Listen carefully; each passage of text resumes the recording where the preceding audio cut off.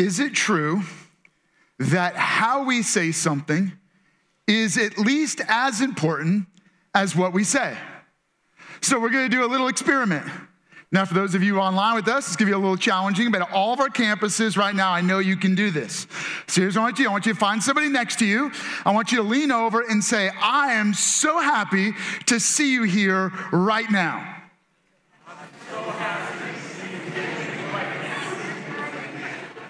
Now, some of you couples, you just had a romantic moment. I mean, it's touching. I mean, you might actually go out on a date after this moment. You might be able to have a little Sabbath after the service. That'd be awesome. For others of you, maybe you're about to get in trouble. Some of you husbands, you didn't say it the right way, and your wife is reminding you right now, see? Told you so. And some parent is kind of squeezing their kid right now, and they're like, hey. Or maybe you're one of those kids and you're like, I'm so happy to see you here right now. And maybe you're sitting next to somebody, and maybe you're brand new coming into Lifehouse. You're like, this is the moment that I most don't want to be part of. I don't want anybody to talk to me. I don't want somebody to say, it's so nice to see you here. And here's the deal. We know that it's true that the way you say something is at least as important as what you're actually saying, the words that are coming out of your mouth. And so, you can say, I love you. You can say, it's good to see you.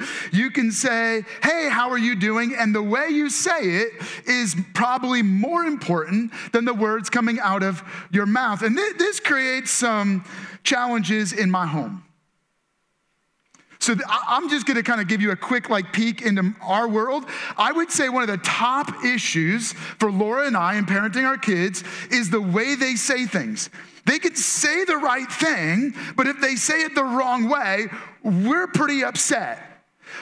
Is it true that there is a right way to ask? Is there a right way to interrupt us? Is there a right way to apologize? Like if we say, okay, that's it, you need to say you're sorry. I'm sorry. You're like, no, you don't actually mean it. Of course I don't mean it. You just told me I had to say I'm sorry. We're like, okay, so we got to talk about this, right? We got to explain to you why I'm going to make you sorry. I'll make you feel sorry. All right, so here's the deal, right? So we have to teach them why they should feel sorry, and then that there is a right way and a wrong way to say I'm sorry. There is a right way and a wrong way to interrupt. And so with my little guys, this is really important because they have zero patience.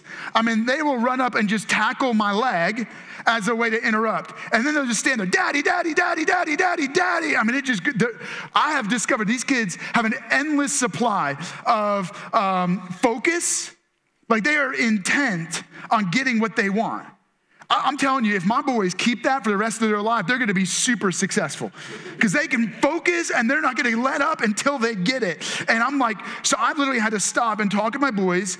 You do not just walk up and interrupt me when I'm talking with adults. Some of you have been around me when my kids are running up to me and they don't care who's around. Daddy, daddy, daddy, daddy. And they're going to interrupt anything and everything. And sometimes I have to talk to them and say, hey, you can run up, you can grab my sleeve, you can grab my leg, and if you pull on it, I'll know you're there. And you wait until I acknowledge you. Okay, so you might think I'm old-fashioned because I think that the way you say something is at least as important as what you're saying. And so maybe for you, like me, that's true in your home. Maybe for some of you in your parenting, that's been true, or maybe in your relationship with your parents. Maybe for you, that's caused some trouble at work, or maybe in romance or in friendships. And if there's a right way to say it, not just what you're saying, but how you're saying it, and that's true in parenting, it's true in our relationships. If that's true at work, is it possible that it's also true in our relationship with God? Now, for some of you, this is going to lean into the most stereotypical thoughts you have about God. For you, you're like, yeah, how I approach God. I'm scared to talk to God. So here's what I want you to do. You're going to participate with me in this message. And so here's what I want you to just pause for a moment. And I want you to immediately think, what is the picture you have of God in your mind? You could even just close your eyes for a moment. Right now, all of our campuses, I just want you to close your eyes for a moment. I want you to think of what is the picture that you have of God. Maybe for some of you, you see God as a judge. And you just think he's waiting to crush you. He's waiting to catch you doing something wrong. Maybe for you, God is a police officer. Maybe God is cruel. He's a cruel boss or master. For others of you, maybe God is just far away. He's like an absent father. He left you. He abandoned you. For others of you, maybe God's just not there at all. Well, then how you see God is going to be really important to how you approach God in prayer. By the way, you can open your eyes again. I want you to hold on to that picture, though, of how you see God. Certainly, how we see God is going to affect how we approach God in prayer. And so let's talk about this. Jesus had a group of really close friends that followed him. They stayed with him. They were his students, and they were referred to as his disciples. And there's these really incredible moments. I mean, there's a moment where Jesus is asleep in the boat, and there's this huge storm. They wake him up, and they're like, Jesus, don't you care that we're all about to die in this storm? And Jesus wakes up. He calms the storm. And you know what's crazy? None of them stop and go like, wow, teach us how to calm storms. There's another moment where Jesus raises a dead girl back to life. And none of his followers go, hey, Jesus, teach us how to raise people from the dead. There was one time that his friends asked him to teach them how he did what he did. And it wasn't when he turned water to wine, although that would be cool. It wasn't when he fed thousands and thousands of people with a few loaves of bread and fish. It wasn't when he raised the dead or healed the sick or gave sight to the blind or healed the lame man's legs. Interestingly, there is this one time when his closest friends and followers watch him do something and they go like this, teach us how to do that. We want what you have. Now, if it were me, I don't know. I think healing people would be pretty cool. Raising dead people would be pretty amazing. I'd be like, Jesus, give me that. Like, I want the tricks of the trade. The only thing his friends ask him is this. We're going to jump into the gospel according to Luke, and he captures this moment. One day, Jesus was praying in a certain place. And when he finished, one of his disciples said to him, Lord, teach us to pray, just as John taught his disciples. What? Of all of the things his closest friends, his followers, his students asked him to teach them, not how to raise the dead or heal the sick or feed the hungry or clothe the naked or do amazing miracles. They said, Jesus, teach us how to pray the way you pray. Now, there's a little statement here that might catch your attention, just as John taught his disciples. So here's the deal. Jesus and all of his closest students, they were young Jewish men who grew up being taught how to pray. That's right. For the last, for thousands of years, Jewish boys have been taught to memorize prayers. There's rituals to prayer. There's devotion to prayer. They learn memorized prayers. They learn how to pray, like the posture of prayer that even today, maybe you might be aware that some of the most devout people when it comes to prayer are Jewish people. Maybe you've heard of the Wailing Wall, where they will put on a head covering. They will go to the wall. Laura and I had the privilege of being in Israel and got a chance to go to the Wailing Wall. They expect the women to cover their heads. Men have to wear a head covering. And when you go, it's an incredibly solemn place. And some of them will scribble down a prayer and they'll put it in the crevices of the wall. And they go there and it's a very sobering place. And so for thousands of years, young Jewish men have been taught how to pray and the prayers to pray. And they've been memorizing prayers. And so Jesus was taught how to pray. Well, about 200 years before Jesus was born, the Jewish religion, the rabbis and teachers introduced a new way to pray. They actually scripted out an outline. It had about 18 stanzas, or another way to say like 18 prayer points. And each prayer point had like a script that went with it. And so they were taught to memorize each of those 18 stanzas. And if you were really religious, you prayed through the whole thing. But if you're anything like me, when you sit down over a meal, you don't want the person in your family that prays really long to pray over your food. Like, this is Thanksgiving. I want to eat.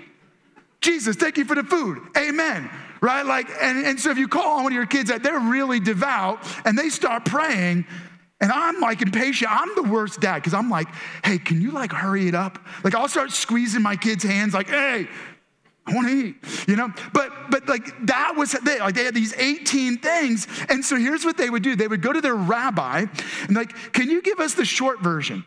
And so every teacher in Jewish tradition had like an abbreviated version of those 18 stanzas. It was actually kind of like a common thing that they did. And so John offered his followers a shortened version. And so now Jesus' disciples, they're watching Jesus and they're like, hey, Jesus, teach us how to pray. But this was different because what they saw in Jesus was unique and different than the way all the other teachers taught to pray. And so they say, Jesus, you teach us how to pray. But before Jesus gives them the script, he gives some backstory. He goes, before I teach you the words to say, I want to teach you why you say it. And so it's recorded in Matthew chapter 6, where you kind of get to the heart of what Jesus is explaining. He says, so when you pray, he goes, before I teach you the prayer, he goes, let's talk about your heart. Let's talk about your motives. Let's talk about how you say things, not just what you say. Because how you say them is more important than what you're actually saying. So he goes, so when you pray, do not be like the hypocrites. The word hypocrite in this time really just meant an actor. Don't be like actors on a stage performing, for they love to pray standing in the synagogues and on the street corners to be seen by others. Truly, I tell you, they have received their reward in full. He talks about how, what reward were they looking for? They were praying to be seen. They were praying to be heard, not seen by God and heard by God, but seen by others and heard by others. He goes, but when you pray, go into your room, close the door, and pray to your Father who is unseen. Then your Father who sees what is done in secret will reward you. And then he concludes with this, so he challenges them. And when you pray, don't keep on babbling like the pagans, meaning they were pagan, right? Like, don't just babble nonsense like people who don't even believe in God, for they think they will be heard because of their many words. Don't be like them, for your Father knows what you need before you even ask him. This then is how you should pray. And then from this point, he's going to give what you commonly know as the Lord's Prayer. Well, it's not the Lord's Prayer, right? It's the prayer the Lord gave as a model prayer for us. But before he gives the prayer, he gives an explanation. And in essence, he's getting to the heart of the matter. And the heart of the matter is this. If you're anything like me, sometimes you worry. You worry if you actually know how to pray. You're worried that maybe you're not saying the right words long enough. And when you do pray, maybe it sounds awkward, or you're a little worried that like when people hear you, they think like you don't know how to pray, you don't have the right things to say, and maybe you feel like your prayer life could use a boost, all right? You want to know the first key principle of boosting your prayer life? It's this: motives matter. I want to encourage you, we take a moment, write that down. Maybe pull out your smartphone or tablet and just type that in, or go old-fashioned, pull out a pen and just write this down. Motives matter. That's right. Believe it or not, what you say is not as important as how you say it. Jesus is teaching, he's saying, look, the why is more important than the what. Motives matter. Now, here is our challenge. Sometimes with my kids, they have a little attitude. And sometimes they get a little frustrated. They start to question if mommy and daddy are really listening, if mommy and daddy really care, if mommy and daddy even notice what they were walking through. And that comes out with a little bit of attitude. And maybe you're feeling the same way. And so sometimes, because you're not even sure God's listening, your prayers have become routine. You've just memorized prayers and they've become a ritual. And then some of you don't even know if there even is a God or if God's even there. And so you pray, but your prayers are more like just pie in the sky wishes. You're just kind of throwing it up there because you're like, I don't even know if he's there. So, maybe God, like whatever. And then others, you've had some tough moments with God. And so your prayers come out with a little bit of an attitude, a little bit of an edge. And often the reason why our prayers come out with a bad attitude, or they're like pie in the sky because we're not even sure if there really is a God that's there, is because we have a broken relationship with God. Something is not right. And what's not right in our relationship with God is something Jesus referred to commonly as sin. Sin is deep inside of us. This isn't the stuff anybody sees, right? Like you can see when somebody sometimes has a bad attitude. In fact, sometimes with my kids, I have to stop and say, that right there, that was the attitude I'm talking about. Because they don't sometimes realize they have a bad attitude. And so sometimes say, see, the way you said that was the attitude. Okay, we don't always see it. And so Jesus is teaching, he says it's sin. Sin is a spiritual problem inside of us that fractures our relationship with God. And when it fractures our relationship with God, it leaves us separated from God. It's like giving God the stiff arm. And sin stirs desires that lead to decisions that produce behavior that drives us further and further away from God, so that even when we pray, even when we talk to God, it's as if we don't really believe God's even there, as if God's even listening. And Jesus came, let me be really clear. Jesus came not to teach us about prayer. Jesus came to resolve a much greater crisis. He came to address that issue right there, that sin problem that actually separates us from God. The reason why we lean into religion and ritual is because we try to manufacture relationship with God, and we hope that by talking a lot with God, if we use a lot of words, that somehow those prayers will get through. And so Jesus goes, no, you don't have to spend your whole life using rituals and religion to get to God. I have come to rescue you and bring you into relationship with God. How did he do that? Well, he dealt with the sin problem. The only way to deal with the sin problem was for Jesus to die. Because sin doesn't just separate us from God, it leads to a life of ruin headed toward forever judgment. And so what Jesus does is he comes to earth. God bridges the gap between us and him. He enters into our world. He comes in a close proximity with us to spend time with us, to take our sin problem on himself. So that when Jesus died, he died in our place. He died the death we deserved. He took on our eternal death sentence, so that when he died once for all. So that anyone who believes in Jesus by faith is forgiven of sin. But Jesus didn't just die. He rose from the dead, and in his resurrection, he frees us from the grip of sin. He liberates us from the fear of death and eternal judgment, because when we believe in Jesus, we're not only forgiven, we're given new life because God's Spirit, which was far from us, because of sin, God's Spirit enters into us. Now, I know that sounds a little weird, a little mysterious. Okay, let me make it really simple. There's an eternal part of you. This is the part of you that lives forever. This is the part of you that you know you were designed to last forever. When you believe in Jesus by faith, God's Spirit, which is eternal and invisible, enters into your spirit. And he brings his love and his life. He brings relationship with him. See, Jesus came to earth. He died on a cross. He rose from the dead to give us relationship, not religion. The goal in prayer is not some ritualistic religious ceremony, but to have relationship with God. So now, with that in mind, let me jump back in and let me teach you how to pray. Not the words to say, but the heart behind it. So let's jump back in, right? Jesus is teaching and he says this, but when you pray, go into your room, close the door, and pray to your Father who is unseen. Then your Father who sees what is done in secret will reward you.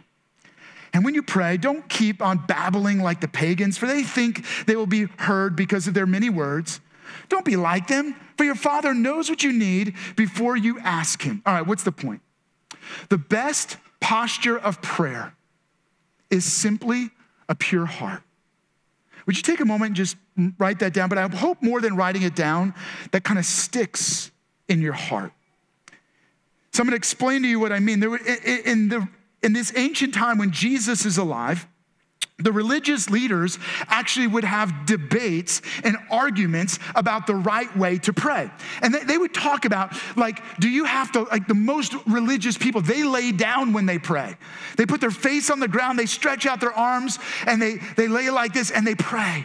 Because certainly the closer you are to the ground, the more humble you are, the more God would hear you. Others would argue that you have to have your head covered. Not wearing a baseball cap, because God forbid you did that, but maybe putting a prayer blanket over your head or something like this, right? And others would say you got to keep your eyes closed, because if you're looking around, of course, now you're not paying attention to God, you're paying attention to whatever's happening around you. And if you're like me, you're going to be super distracted. And I fall into this trap sometimes too. When we pray over our meal, we all take hands. And my little guys, they have an attention span of about 3 seconds. And so they know they're supposed to close their eyes. And so they open their eyes about 3 seconds later. And of course, I have to open my eyes to check on them. And so I open my eyes and be like, hey, close your eyes. And then they're looking at me like, I'm confused.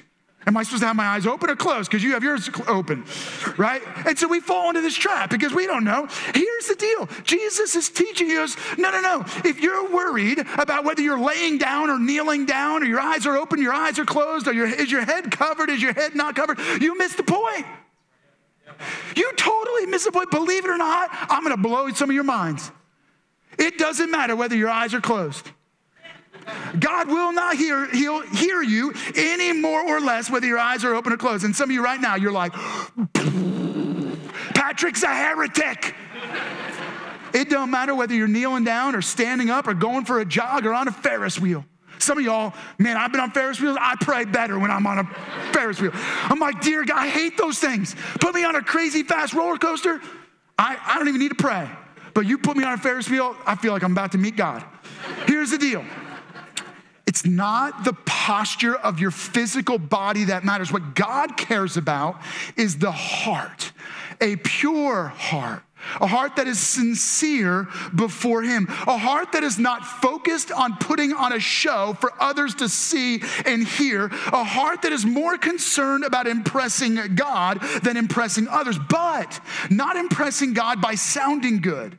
Here's what they believe, because they're hypocrites. They believe that if they looked good, they had the right posture, and they sounded good, they said the right kind of words, that God would think they're good, and then God would answer their prayer. They were very formulaic. And Jesus is coming along saying, you got your reward if you're praying for others to notice. In fact, what I want you to realize when you come to God in prayer is, it doesn't matter about how you're physically positioned. It matters about the posture of your heart. And what God is impressed with is a sincere and pure heart. You're not coming to God to manipulate God. You're not coming to God to use God. Like one of my kids coming to me, you're not running to God to demand your way with a bad attitude. You're coming to God in humility. So is my heart broken before the Lord? Is my heart sincere before the Lord? Is my heart focused on God in prayer? Doesn't matter when my eyes are open or closed. Is my heart open to God in prayer? Here's the deal. I want to challenge you with something. Learn to practice the art of secrecy. I don't mean keeping secrets. I mean the habit of the secret place. In a marriage relationship, there are things that are meant to be private, that you don't need to talk about with anybody else. It's not anybody else's business. Now, when kids come along, it kind of becomes obvious, right? I thought y'all would laugh. Okay. There are things that are meant to be intimate and private and kept private. In my relationship with God, prayer is deeply intimate. And it's meant to be done in the secret place. It doesn't matter who's around. Right now, you could have a secret place moment with God in the midst of a room full of people. Because it's about your heart focused on God and it's staying secret. I don't need to tell everybody what I'm praying about. I don't need to talk about my prayer life. I don't need to do it for everyone else to notice. I am focused on simply God noticing. And what God notices is a pure heart. So my challenge to you is, what is done in secret, does it match what others see?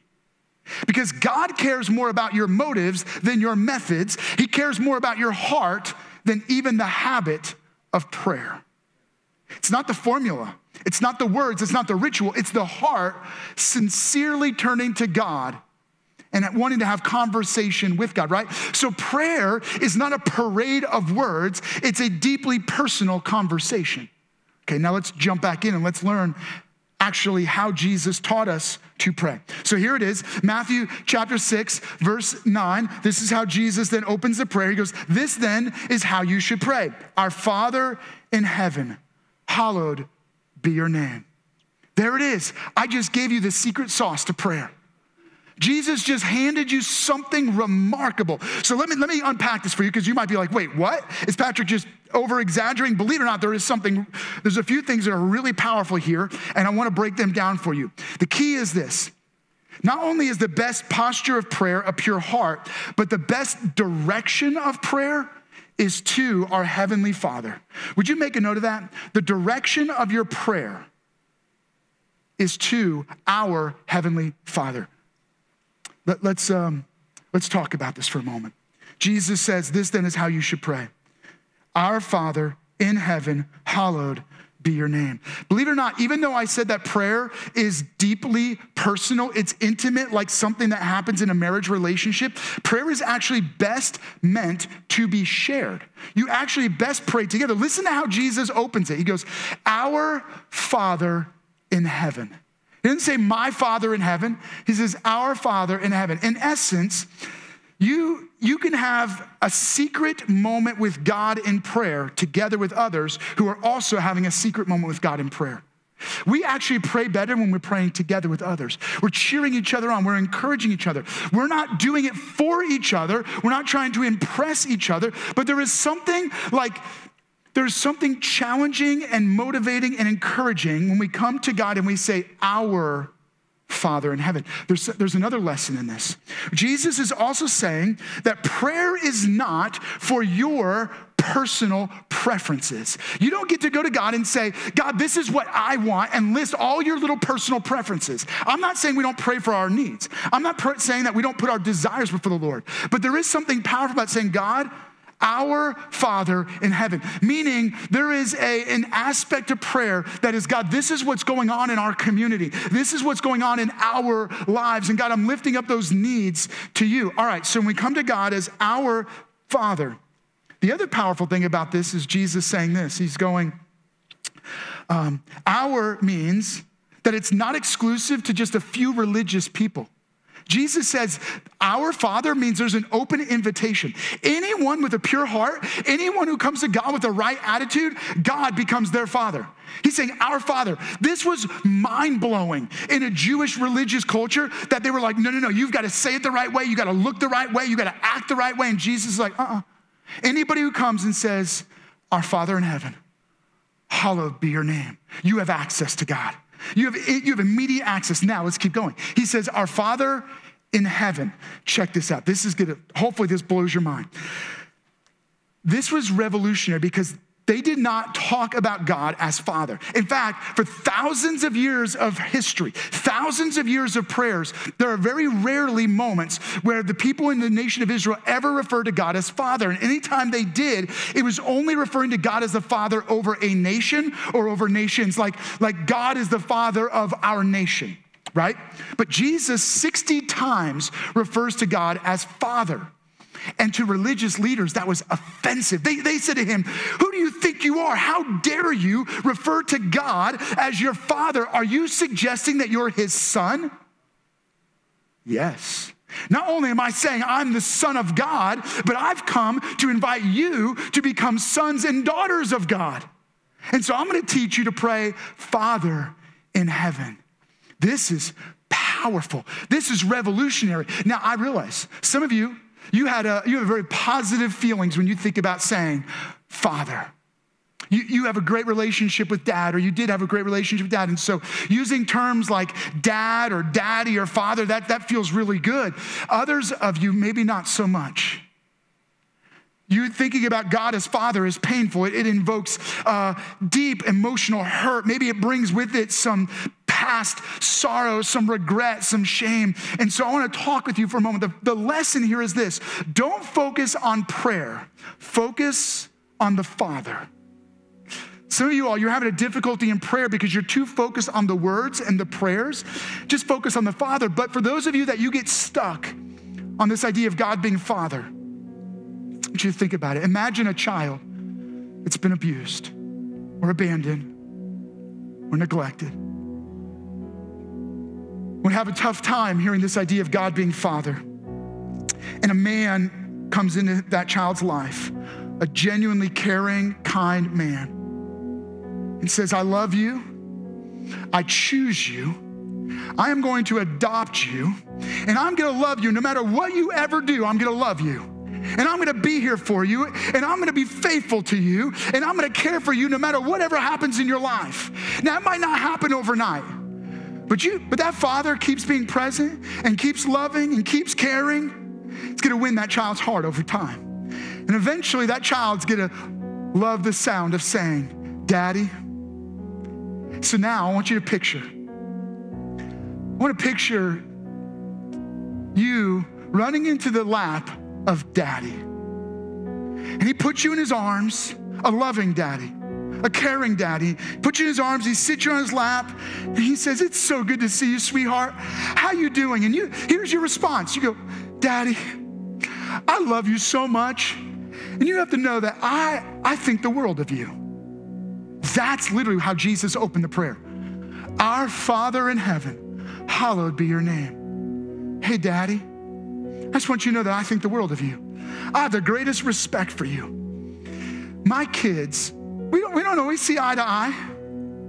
Well, I'm not a perfect daddy by any stretch of the imagination, but there are moments when I get home and my little boys run up to me and they don't ask. They grab my hands, they go, Daddy, let's wrestle. And they're pulling me. I got a backpack on my back. I got my church, my work clothes on, and I'm like, I'm not ready. And you know what I do? I'm not gonna blow them off. I'm gonna go running into the living room and I'm gonna fall on the floor and we're gonna play together, right? Sometimes my girls, I got other things on my mind like, Daddy, we need to talk for a moment. I've learned, you wanna learn how to pray? Don't watch religious people pray. Don't go to church to learn how to pray. Watch kids who know that they have a dad that adores them. That's how you learn to pray. And when you pray, you say, Father, hallowed. It simply means holy. Holy is the essence of who God is. It means that God is perfect with no blemishes. Holy means that God is all light with no darkness. It means that God is all good with no evil. God isn't the yin and the yang thing. God, there's not a little bit of good in every evil and a little bit of evil and all good. No. God is all good. He is only light. He is only pure. And so the word holy means, Jesus said, I come to God the Father and I say, Father, you are above all else. You are perfect. You are holy. You are righteous. You are always faithful. You always do what is good. And now I want to talk to you. So this is the moment when we tell our kids, that was a wrong attitude. I am not your friend, I am not your peer, and I'm not your piggy bank. How you talk to me does matter. So let me teach you some principles how to talk to your daddy, how to talk to your mommy. So maybe you say it in your home. Don't you talk to mommy like that. She brought you into this world. She'd take you out. All right? So our Father in heaven, holy is your name. God, I'm coming to you. I have the greatest respect for you. I come to you as a child. I'm gonna sit in your lap. See, it's not the words, it's the heart. Motive matters. So here's what I want to do. I want you just to pause right now. Some of you thought God was far off and distant. And for you right now, this moment is for you to come to God and find your place in his lap and say, God, forgive me. I believe in Jesus by faith. Please come, your spirit come in my life and forgive me of sin and make me new. For others of you, you believe in Jesus, but this is a powerful moment for you to reconnect in relationship. Imagine right now, you could just know that your heart was right with God. And so I don't care if you close your eyes or lay on the floor or stand to your feet, focus on a heart. Would you take a moment and just talk to God? Maybe for some of you, for the very first time, you might even open your prayer with, hey, Daddy in heaven, you're holy. Would you take a moment right now and would you pray? Thank you so much for joining us on our online campus. We hope that you were encouraged by today's message. We hope that so much more than just hearing one of our pastors speak, we hope that it was the voice of God that you heard speaking through their message. And so if today, for the very first time, you responded to the voice of God by saying yes to following Jesus, we just want to say congratulations. We want to say welcome home, and we would love the chance to celebrate that decision with you. So actually right now, you can interact with one of our online campus hosts. You can do so in the comment section or by clicking on the prayer tab. Additionally, if you'd like to partner with us financially so that we can continue to share the message of Jesus with more and more people, you can do so by clicking on the Give tab or by visiting lifehousechurch.org and clicking Give. Our prayer for you is that this is a great week ahead of you as you continue to walk with the Lord and walk in community, and we hope to see you back here next weekend.